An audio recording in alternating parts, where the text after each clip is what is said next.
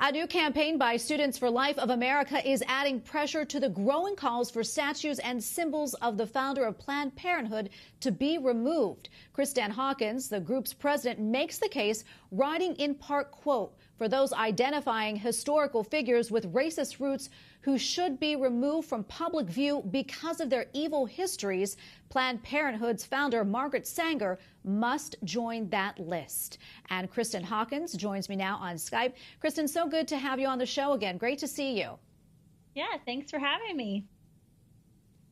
Absolutely. So as you know, last week, Margaret Sanger's name was removed from Planned Parenthood of Greater New York's Manhattan office. However, there are still images of her in places of honor, like the Smithsonian's National Portrait Gallery. I know that you have said that needs to change immediately. Can you talk a little bit more about that?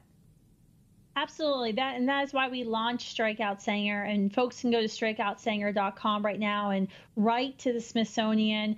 They can write the mayor of New York City as well as the mayor of Boston, some of these central places where Margaret Sanger is still today being honored. You know, this is what the pro-life movement has been saying for decades, that Planned Parenthood was founded in racism.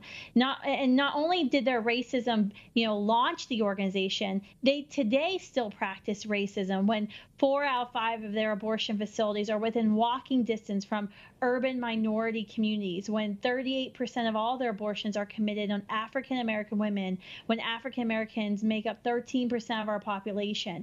This is clearly a past and present situation, and this is really only a starting point. It's kind of for us interesting to see some Planned Parenthood workers there in New York who are now acknowledging Planned Parenthood's racist past, but it's not enough just to acknowledge the racist past. It's now time for them to confront their racist present. Can you talk a little bit more about this new campaign that you have, SOS, Strike Out Sanger, and what do you hope to accomplish by launching it? Sure. Well, we hope that the National Portrait Gallery, the Smithsonian, will remove Margaret Sanger's bust.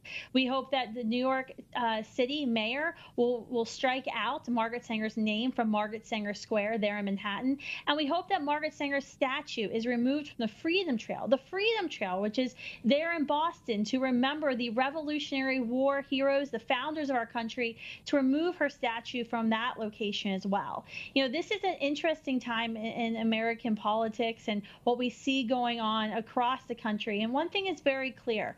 This is an organization that was founded on the institution of racism, that birth control and abortion were solutions, proposed solutions to those who Margaret Sanger and her friends deemed as unfit, unworthy. This is the very opposite of valuing human beings and valuing the true worth and dignity of every human being. And Margaret Sanger and Planned Parenthood should never be honored anywhere in our nation's history, regardless of whether that's the Smithsonian or in Manhattan or in Boston.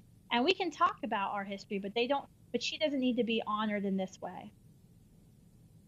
Oh, Kristan, thank you so much for coming on. We always appreciate you having you here on the show. Kristan Hawkins, president of Students for Life of America. Thanks again. Thanks for having me.